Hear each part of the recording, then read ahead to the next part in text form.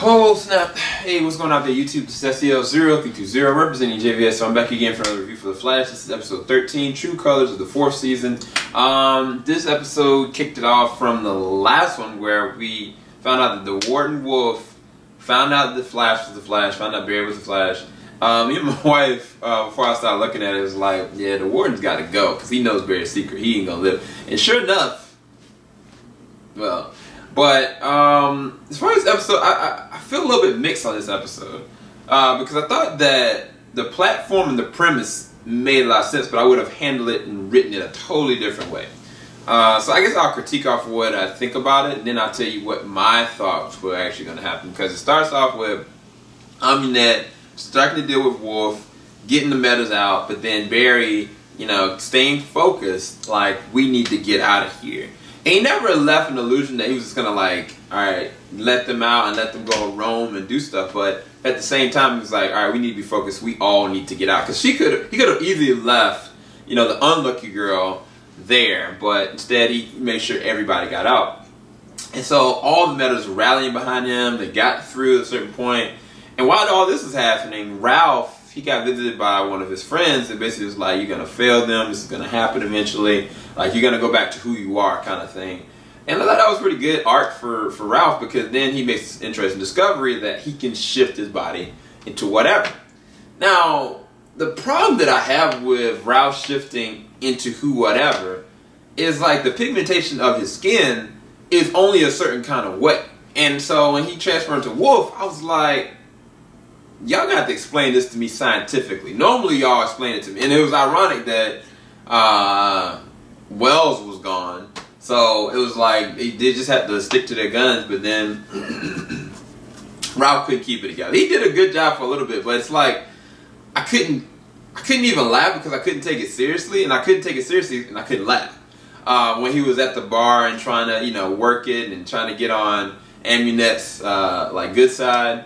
And then when he did lose his composure, I was kind of laughing a little bit. But towards the back half is where, I mean, I get it, but I feel like it could have been handled a totally different way. Because ultimately, DeVoe did have a big plan, and he did have like in his head like what he wanted to do, but he's been keeping it from his wife, which doesn't make sense because, I mean, yeah, his wife looking at him like, I doubt, but I mean, it's like, why at this point is it like you're starting to grow conscious up into all the things that y'all have done? Like, I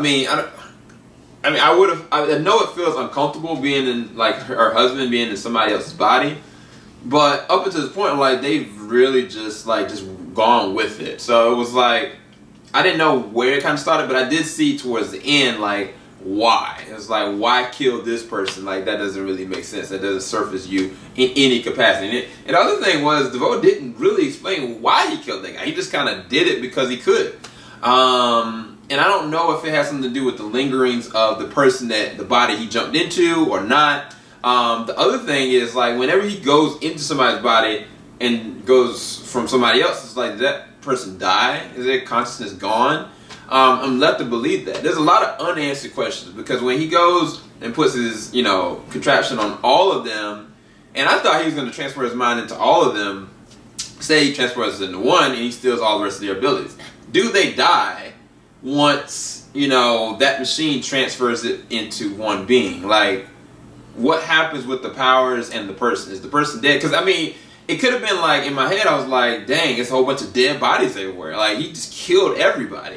And they're just sitting there left there. He left with the one good, you know, meta. Or it's just unconscious without the powers. I really don't know. And I think that was a disservice to this episode, because the episode to me could have been so much more based on that premise alone. The other side of this is I thought that, you know, getting Barry out so quickly, it's just kind of like they're trying to speed something along, where honestly I actually really dug Barry being in that situation longer. Or even if, like, you know, he did go out, like, give him a moment where he goes back to the cell and he's able to open up the cell on his own. Give us that, like, moment where he feels freeing where his dad didn't. Like, you know, it just kind of like felt like it was like a rush moment, and it came in clutch because Ralph was able to morph into what he was able to morph into.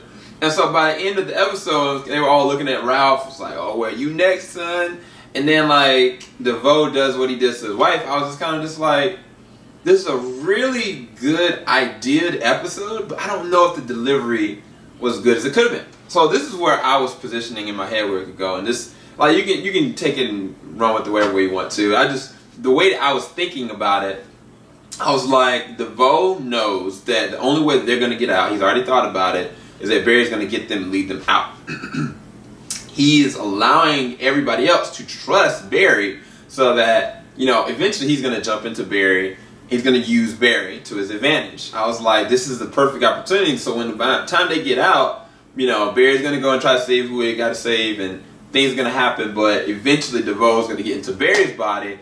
Nobody's going to know, and nobody's the wiser. And Barry's no longer in prison, but then he's no longer with their friends. And then the ultimate shocker, literally somebody has Barry Allen's body, and there's nothing that they can be able to really do about it. And that's a trap in and of itself, because then you got like this mental game where it's like, does the consciousness of somebody else still reside while somebody else is in it? Like, think like the Sunken Place and Get Out. And so that's why I thought that this was going, because I was like, you know, like the girl's gonna try to, you know, avoid it, but really Barry's gonna get, you know, taken over by it, because it all seemed like it led up to that. And it just didn't happen that way. And even on top of that, after everything happened, when Barry said, I'm going to go back in, I was like, okay, dang, that's messed up. But I see, you know, there's a reason why he's devoting himself to do that. I don't know, it was just like a beat after beat after beat. It was a lot that happened in this episode, and I felt like they didn't take their time to just kind of just like, let this go. It's okay for him to be in prison one more episode.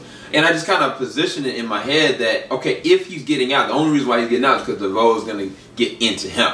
But I guess there's a bigger plan when it comes to Ralph. I don't get what more he needs from all of them. But I guess if he had Ralph's ability, he could morph into whoever he wants to, as well as do anything he really wants to at this point.